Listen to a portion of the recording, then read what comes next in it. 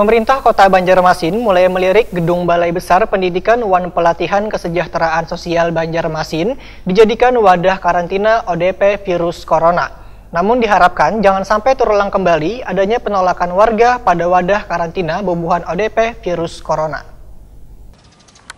Pemerintah Kota Banjarmasin mulai melirik gedung Balai Besar Pendidikan Pelatihan Kesejahteraan Sosial Banjarmasin di Jalan Batu Besar Komplek Pelajar Mulawarman Banjarmasin Tengah dijadikan wadah karantina ODP Virus Corona. Wakil Ketua DPRD Banjarmasin Ananda, ditakuni prima TV jelang kamarian Rabu 17 Juni 2020 berharap jangan sampai terulang kembali adanya penolakan warga pada wadah karantina bubuhan ODP Virus Corona. Apalagi gedung yang diwacanakan ingin dijadikan wadah karantina itu berada di lingkungan warga wan sekolah. Ketua DPD Partai Golkar Banjarmasin ini pun berharap kepada pemerintah kota wan tim gugus tugas percepatan penanganan COVID-19 Banjarmasin sebelum mengambil suatu keputusan alangkah baiknya mulai dari ketua RT, tokoh masyarakat, wan warga di sekitar gedung tersebut hingga Babinsa, Babin Kamtipnas, wan lurah untuk duduk bersama-sama untuk membicarakan permasalahan wadah karantina itu. Tujuannya agar kada terjadi kesimpang siuran habar nang tersampaikan hingga berbuntut adanya penolakan warga. Ananda pun mengakui bila persepsi orang mengenai virus corona ini benar-benar berbeda, sehingga perlu adanya kesamaan persepsi dalam memutuskan gedung Balai Besar Pendidikan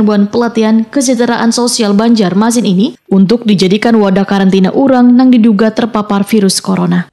Kita duduk bersama-sama sebelum memutuskan tempat itu dijadikan sebagai tempat untuk karantina atau apalah istilahnya, tempat isolasi mandiri atau apalah. Jadi kita urun rembuk bersama, kita duduk, kita sampaikan sejelas-jelasnya kepada masyarakat, kepada tokoh masyarakat, tokoh agama yang ada di situ. Kalau bisa seluruh masyarakat hadir juga.